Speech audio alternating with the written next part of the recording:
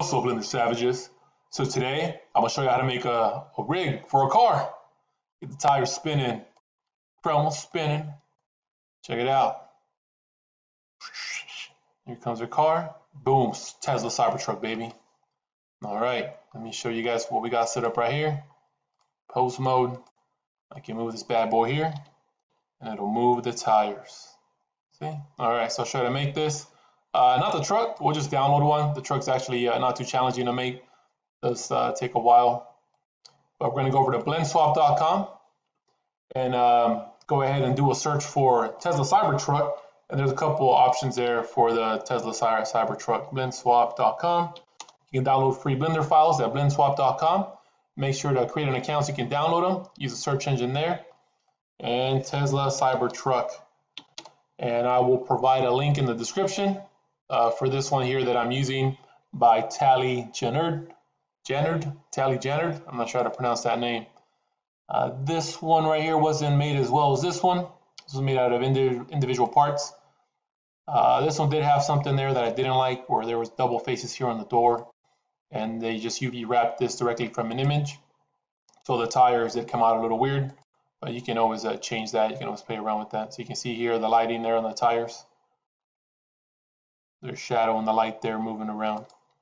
All right, so to download it, make sure to create an account, and then click on download. You'll download your file, and then just open it up. Here's the file. Once you open it up, there's a lot of stuff in there. I just want the truck and the wheels there.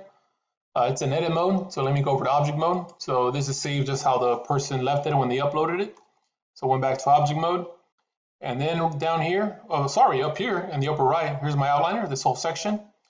And here are my collections. So they collected this Cybertruck and tires, and there's something else in there, the plain empty axis inside the car collection. So I'm going to open that up. I'm going to click on this triangle here, expand.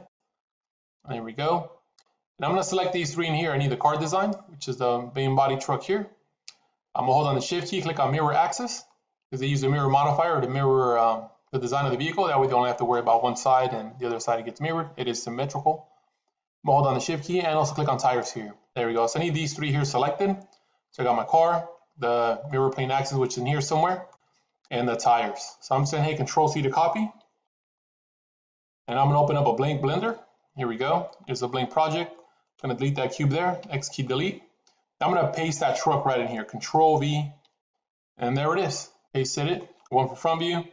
And if you wonder what happened to the colors, it's still there. Just go over here to render viewport.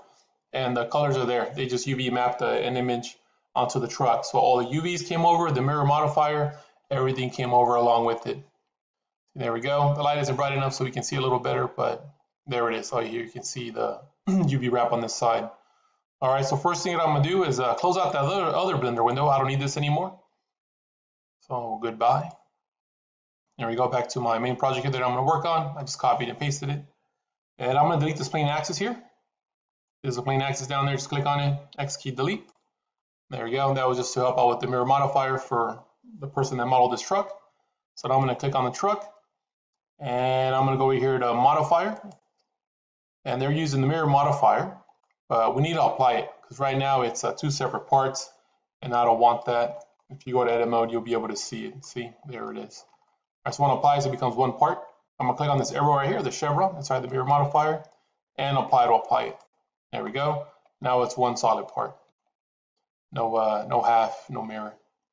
Same thing for the tires. You also have a mirror modifier there. So I'm gonna click on this arrow here and apply. And there we go. Cool. So I'm done with that. Now what I want to do is separate the tires. So I'm going over here to the wireframe. I'm gonna hit Shift Z. There we go. My tires are all one object. I want them to be individual objects so I can rotate them individually. Because right now I've hit R, X, rotate. Something like that's going to happen. Y. Now there is another way to individually rotate them, but we're going to use an armature for this. All right, so I got my tire selected. Hit the tab key, take them to edit mode. There we go. Click on one tire, then hit L for Larry while your mouse is still there. And that's for vertex selection, vertex group selection. So you can individually select objects like that. In edit mode, you can individually select the vertex group. And each of these tires, it's its own vertex group. All right, so I got this one selected here. I'm going to separate it. Hit P for Paul, P for Pablo on your keyboard, and you get a separate menu. You can click on selection, so you can separate that selection from the rest. Because currently our 4 tires are all one object, and now I'm going to separate them into individual objects. I just separated this one. And you can see here in the outliner, I got a new object in there. So I'm going to click on this one here, L for link, L for Larry. I'm going to hit P and selection. There you go, separated that one out. I'm going to separate this one here, click it, L, P, selection. There we go. And by process of elimination, that one's already isolated. It's on its own now. So tab key, back to object mode, and now each wheel should be its own individual wheel. There we go. All right. So I need to adjust the origin or the pivot point, because currently it's this yellow dot right here, and I want the tires to each have their own pivot points, their own origins. Because right now I've hit R, Y, rotate. It's going to rotate with respect to the center there. There we go. And I don't want that. I don't want that Ferris wheel effect. I want its own rotation here. So select the tire, right click it, set origin. Origin is center of mass volume, the bottom one right here. And there it is, now its own pivot point there. So I'm gonna click on this one, pivot point is there. I'm gonna move it over here, right click, set origin, center of mass volume, and do the same thing for the other 2 tires as well. So all the tires should have their own origin somewhere in the center there. Cool. And then the truck, same thing, click on the truck, right click, set origin, center of mass volume. There it is, move it up a little bit higher. All right, so I'm going to start bringing in my bones, and I want the bones to be used to rotate my tires, my wheels. So I'm going to start out with this one right here. This is the front driver's side tire. So there you go, here's the front of the truck. I know it's a little harder to tell, but this is the front of it here. So you're going to select that tire. You're going to move the 3D cursor, this one right here, right in there. So when you bring another object, it'll appear there. So wherever that 3D cursor is at, that's where your next object will appear.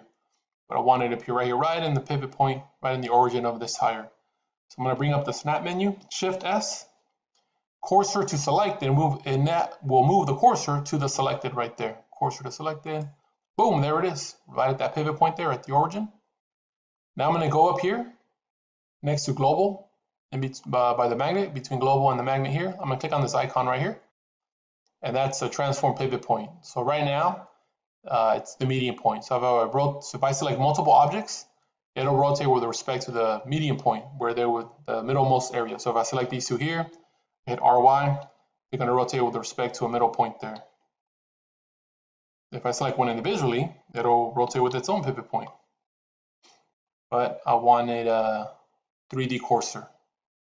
So pivot point or 3D cursor. And so now if I rotate something, it'll rotate with respect to the 3D cursor over there. And that's just for my bone later, not for these tires. All right, so I'm gonna select this one here, where I got the 3D cursor there, origin there. Shift A, and I'm gonna go down here, armature, and it's gonna bring in a bone. There it is, I got a bone right there.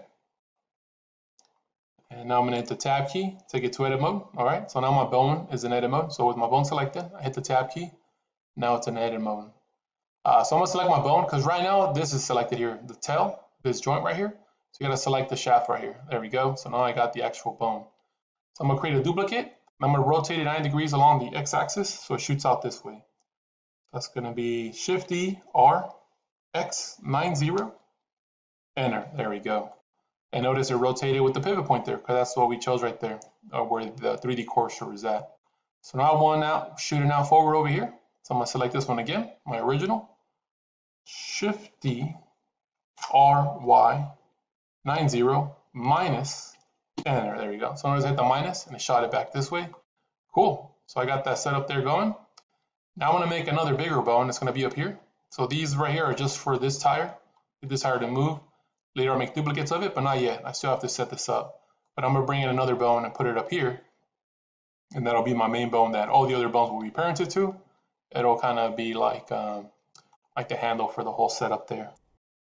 All right, now I'm going to use a sequence here on the left to create my duplicate. This way everybody can follow along, or you can just freehand it. You can do that as well, create a duplicate and just put it up there. But with this one protruding forward, with that selected, you're going to follow the sequence here to duplicate, to move along the y-axis, to move along the z, move along the x, and then scale it 3 times. And this is going to work if you did not change the size of your Tesla truck. If you change the size of your Tesla truck, if you scaled it down or up, then this is not going to work out for you.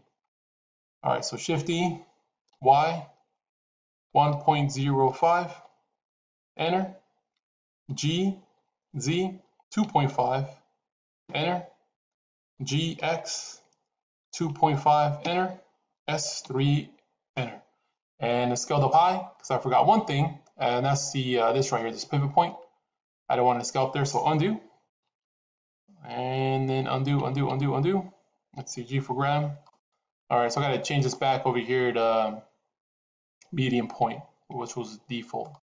All right, now follow the sequence there. So sorry about that. Make sure to first switch over to medium point and then follow the sequence there.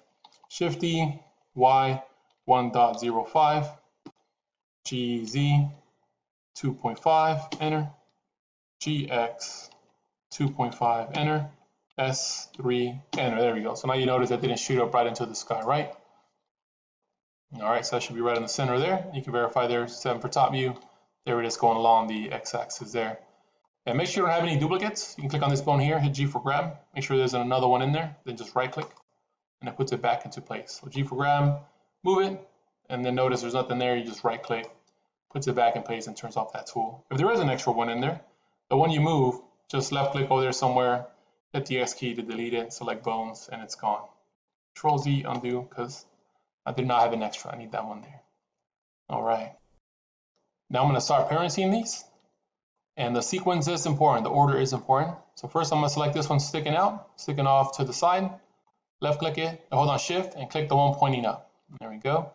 And so this one will be dominant to the one down here. And I'm going to hit Control P and select keep offset. That way they'll move around. There we go. So this one's dominant to this one over here. This one's subordinate.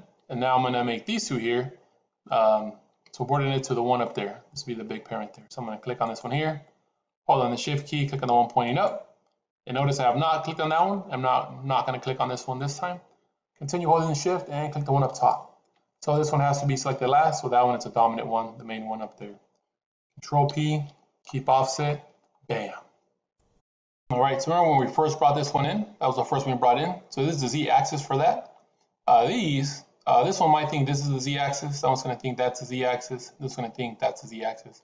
So we need to adjust this to make them all know that up and down is the Z-axis. So hit A to select all, and then you're going to hit Shift N. There we go. You're going to get this recalculate roll menu here and select global plus Z-axis there.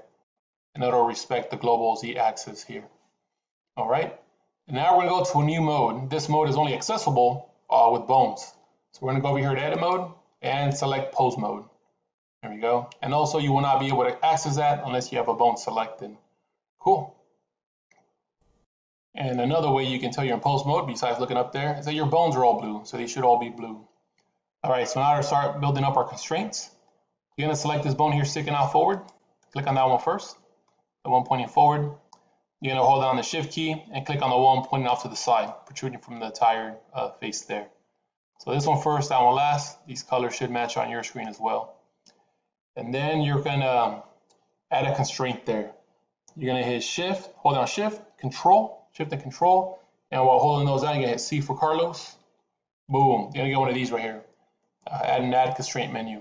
And you're going to go down here to transformation. Select transformation. Boom. All right. And now if you go over to the properties panel, you can click on bone constraints right here. There's constraints, but specifically for bones, bone constraints. Here we go.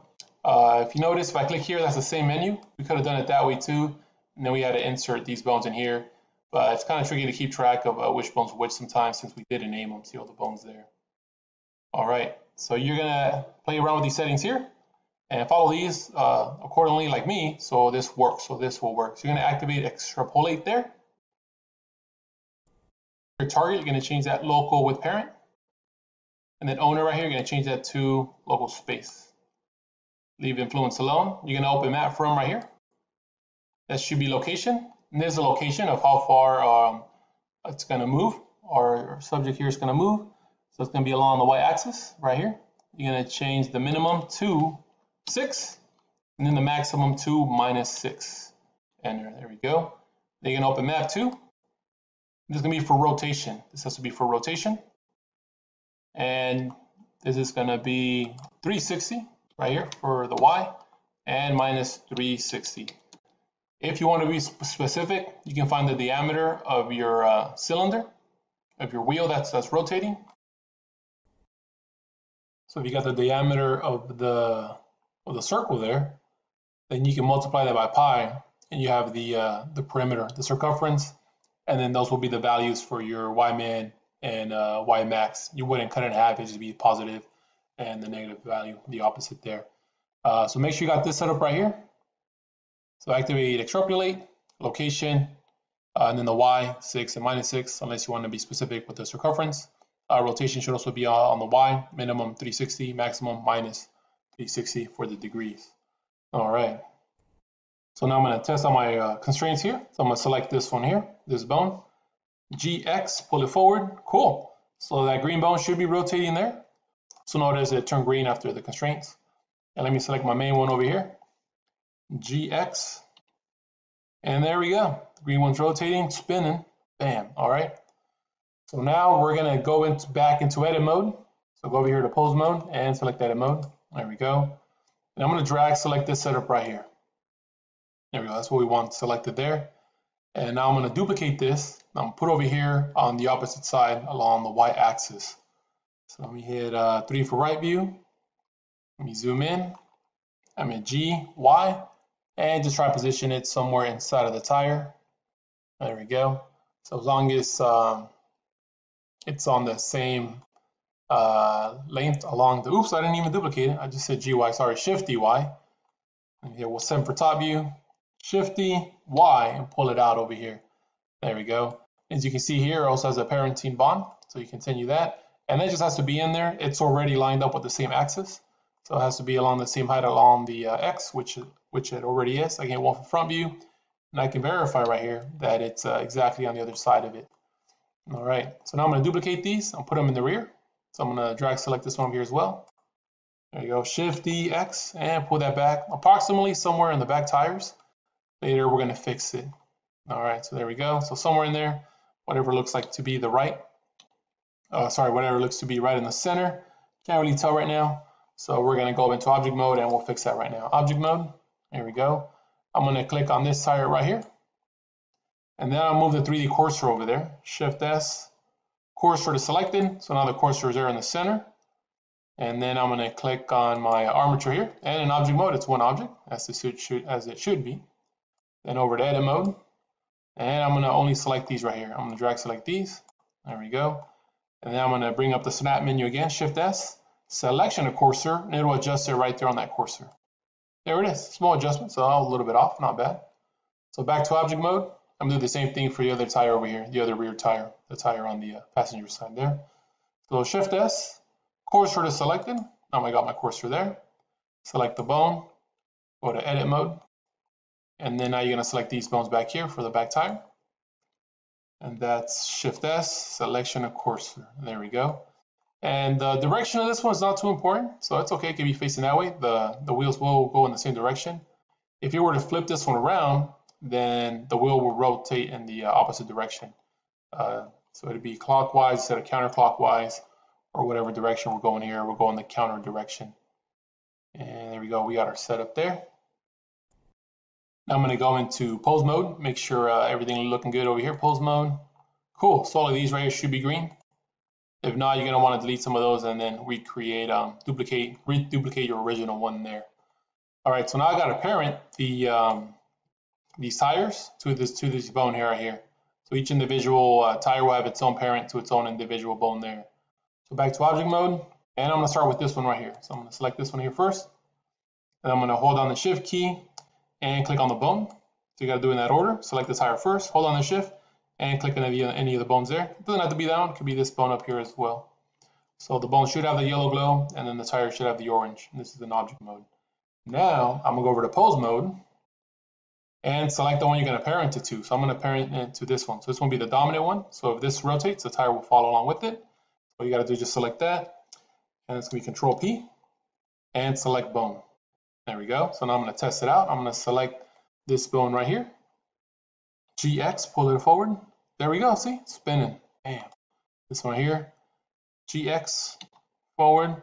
And there you go. So that one's parented there. That one spins. The other one still needs to be parented. So I'll follow the same sequence here to do that. So object mode. Select the tire that you're going to parent. And then hold on Shift, select the bone. Go over to pose mode. and then select the bone that you're going to parent to that tire. So select this bone here. That's for that tire there. Control B, bone. There we go. So back to object mode. And now I'm going to go with this tire over here. There we go, got it that time. Hold on shift, select the bone last. And over to pose mode again. And I'm going to select that bone over there. Control P, bone. There we go. Back to object mode. And I'm going to select this tire here. That's the only one I need. Hold on the shift key, select the bone, any of the bones there. And then back to pose mode and select this bone here because that's the one for that tire. Control P and bone. All right, so now I'm going to test these out. I'm going to select this right here and then GX, and they should all move and they should all rotate. Cool. See, there we go. So they're all rotating and they're all following the main parent bone there. All right, so everything's good except our body's not moving, our truck's not moving along with the wheels there. All right, so easy fix, just like we've been doing here. Back to object mode. Click on your truck body there. Hold on the shift key, click on the main bone, or any of those bones. Object mode, and then click on pose mode, go over to pose mode. Now click on the main one up there. Control P, bone. There we go. So now you can test it out. Click on that bone there. GX, and there we go. So the body moves along there with the wheels. Cool. There you go, as easy as that. You know, it looked a little hard. Let me go over here to render viewport shader so we can see it with some color. There we go. GX, move that around. So in object mode, you won't see it move.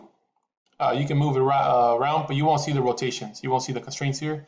That's only in pose mode. So you can only do the rotations there in pose mode. GX. See, now the tire is spinning. All the other modes, they will not spin. And you don't want to go back to edit mode once you got your rig set up, because if you do, it's going to mess up some of the alignment there and you don't want to have to start over. Go back to object mode, and I'm just going to try to set up my scene here. G for grab, put the light over here. Let's see, I got some light there. Let me make it a little stronger. Let's try 5,000. There we go, light it up some more.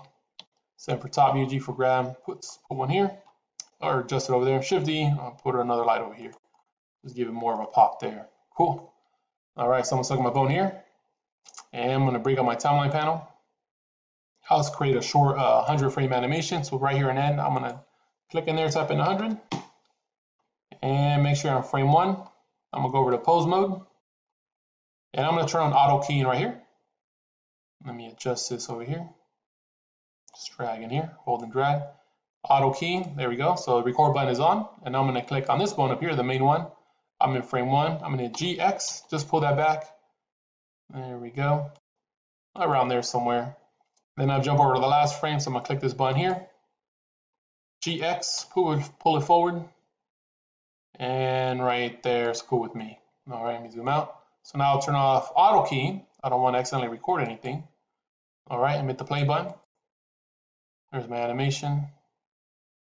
There you go, tire spinning and everything.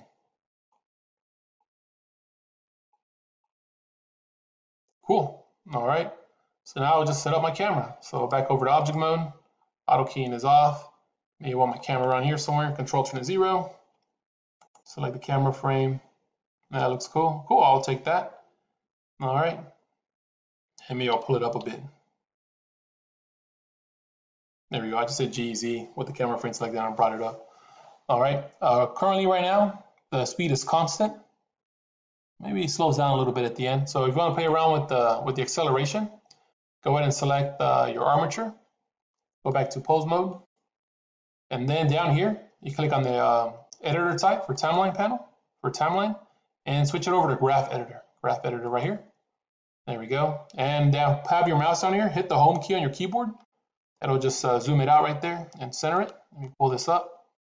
And this green one right here, that's the animation right there for the for your bone there, the big bone right there. So if I play around with this, oh, right now I got everything selected, so that's why it's doing that. Let me Control Z undo there. So just click on the green line first, on the green graph. There we go. I'm gonna click on this dot here, and I can use this like a vector graphic. See, I'm pulling it out. I'm hit the space bar for play, and I can ease it in or ease it out. So I'm gonna pause it. Make sure I click on the green line. These pins right here, sorry, the pins at the frame 1 and frame 100, the keyframes. And then you can right click it and you can choose the easing type. So if you wanted to start off slow and then accelerate at the end, you're gonna go with ease in. If you wanted to start off fast and then slow down at the end, come to a stop, you're going to choose ease out. So I'm going to go with ease out right here. All right, and I'm going to right click it again. And I'm going to go over here to interpolation mode, and I want it to be more obvious. So I'm going to choose quantic there. All right, there we go. So spacebar. Notice my graph there changed. So now the first frames are displayed in less time, and then the last ones are displayed through more time. And it'll create the illusion that it's slowing down at the end. There we go. So I'm done with that. I'm going to go back over here to timeline panel. There we go, timeline editor type. 0 for camera view. And there it is. It just slowly comes to a stop at the end. I'm going to pause it, try to render this out. Ambient occlusion, bloom, motion blur, and that's for the glow for the lights there, the bloom. And if you don't want that glow, just turn off bloom, but I like it. And over here, click on output, and then file format, AVI JPEG, and I'm gonna click on this folder here so I can save it and give it a name. Pop-up window, save it on desktop, accept. Wait for that to go through. All right, and then I'm gonna Control F12 to render, or I can go to right here to render and select render animation. Wait patiently for my animation here to render. Shouldn't take too long, only 100 frames, 4-second animation. So that animation is done rendering. Let's take a look at it. All right, cool. All right, I want to give a shout out to Tally Jenner for blend swap for providing the model. Description at the a link in the description. And also want to give a shout out to PIXXO 3D for providing this video for us, for showing me the basics here on how to create a rig for a wheel. And PIXXO 3D here has a bunch of cool videos for everyone to enjoy. So I recommend subscribe. Boom, help them out. And I'm gonna give them a like here as well. Thanks, brah. All right, thank you for watching, everybody. Have an awesome day. Anything helps, like, share, subscribe, give me a comment, share, everything helps. Have a wonderful evening. Take care. Bye.